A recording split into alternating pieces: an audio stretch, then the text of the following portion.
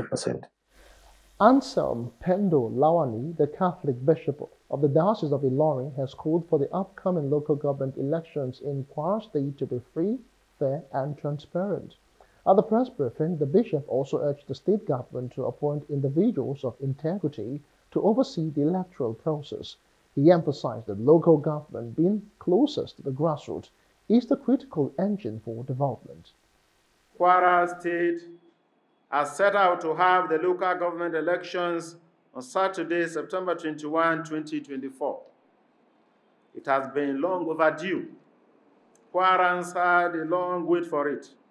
Now that a date has been fixed, government is enjoined to adhere to the date and then appoint persons of integrity to superintend over the voting exercise in order to make it free, fair, and credible in line with standard democratic principles. There should not be cases of disenfranchisement arising from omission of voters on the register, shortage of voting materials, commission of errors by electoral officials.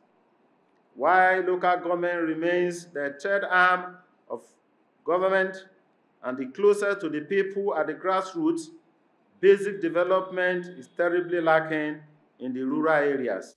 According to Bishop Lawani, effective grassroots governance is crucial for driving development that can ultimately address the challenges of poverty, food insecurity, unemployment, and instability.